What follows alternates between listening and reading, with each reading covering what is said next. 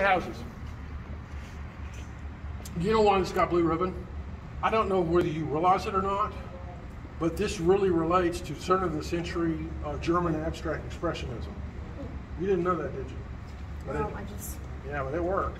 Thank you. Yeah, this dry brush and the outlines and the sketchiness and so forth, that was it. But the difference between this and your other piece, I think you can see yourself. Yes. You're still working with shapes and line and form and textures, but there's more contrast. Yes. The lights, I mean, when you put white on a dark background, that's contrast. That's pretty contrast. That's a contrast you should get. So that was it. You need to study the masters of these sorts of fields. Even if you're experimenting, you still need to understand the compositional aspects. German abstract impressionists. No, post-impressionist. Post-impressionists, Yeah. okay. Yeah.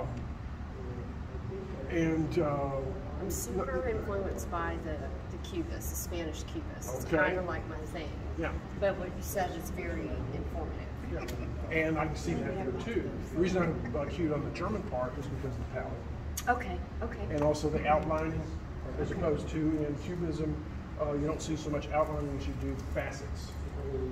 Yes, okay. Yeah, facets. I get it. Yeah.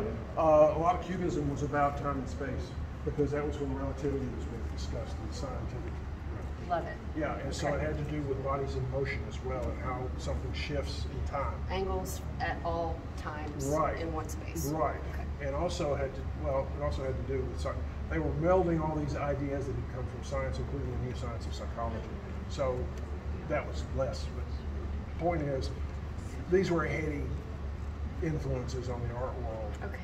And but you can understand Cubism without understanding all the background. I'm just saying that was what was carrying them to that place. Okay.